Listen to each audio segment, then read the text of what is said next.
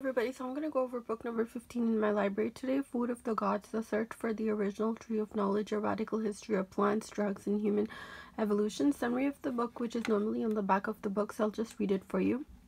An exploration on humans' symbiotic relations with plants and chemicals presents information on prehistoric partnership societies, the roles of spices and spirits, and the rise of dominator societies, and the politics of tobacco, tea, coffee, opium, and alcohol. So to buy the book, you can actually click on the link which will be provided in the description box. Thank you very much for going over this. This is the cover page of the book, so enjoy this particular book. Thank you.